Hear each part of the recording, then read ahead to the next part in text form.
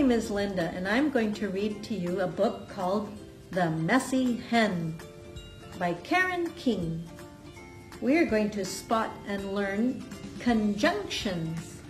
Those are words like and, but, for, so, and because. Hen was very pleased because she had just laid 3 eggs. Soon I will have baby chicks, she thought. Hen was tired now, so she settled down for a sleep. A little later, Goat came by. "Morning, Hen," said Goat, popping her head inside the hen house.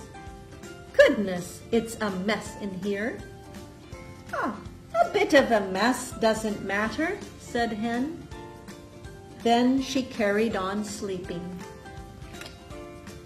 After a while, Hen woke up. "I'm hungry," she thought. "I haven't eaten since morning." She went outside to get some corn and tucked into it hungrily.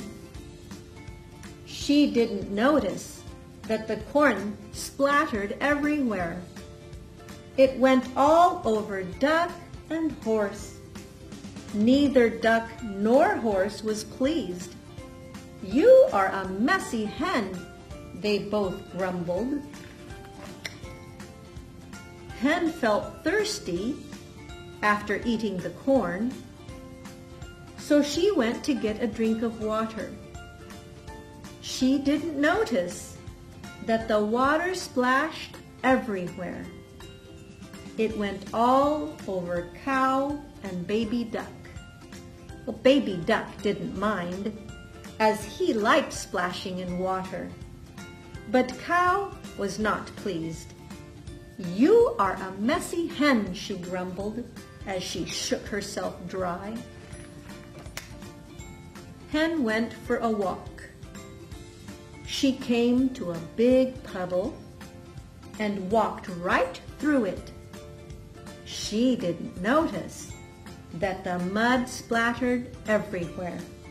It went all over Sheep and Little Lamb. But Little Lamb didn't mind because she liked playing in puddles. Sheep wasn't very pleased though. "You are a messy hen," she said. Hen stopped at a bird bath. She jumped into it, for she had not taken a bath. Hen didn't notice that the water spilled everywhere. It went all over the grains that Goose had put to dry. Goose was angry.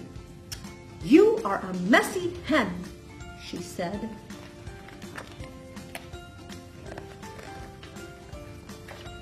Hen went back to her hen house to check on her eggs. She was worried when she couldn't find them. She looked everywhere, but there was no sign of them. So she asked Sheep to help. "I left the eggs here while I went to get some food," she told Sheep. Sheep peered into the hen house. "Goodness, what a mess," she said. "You won't find anything in there unless you tidy up." "Oh, a bit of a mess doesn't matter," said Hen. "It's a big mess.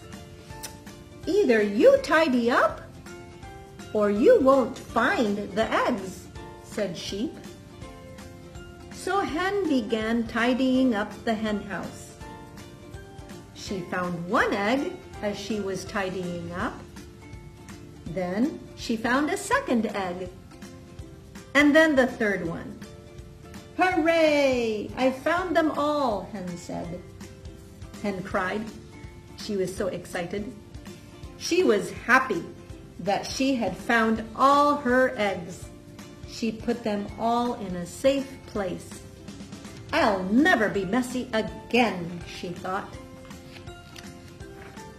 Hen was careful not to lose her eggs again.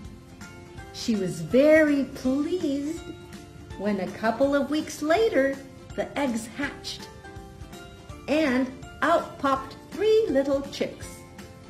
Now Hen tries to be tidy, although she doesn't always manage it.